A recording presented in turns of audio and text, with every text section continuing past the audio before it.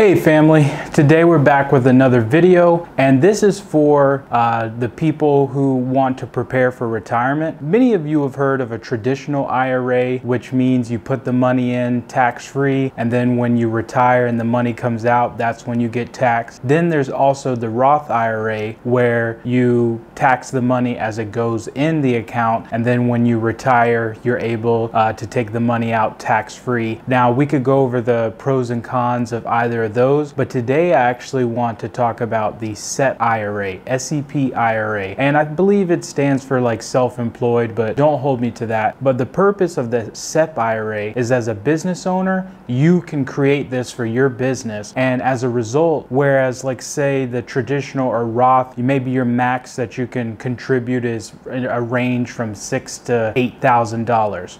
Whereas for the SEP IRA, we're talking more like 30K plus. So imagine the tax savings over 20, 30, 40 years of being able to tuck away over $30,000 in a retirement account. So I advise that if you're serious about your business, you're serious about your long-term future, I would look into starting a SEP IRA. And the thing is that this is only available to business owners.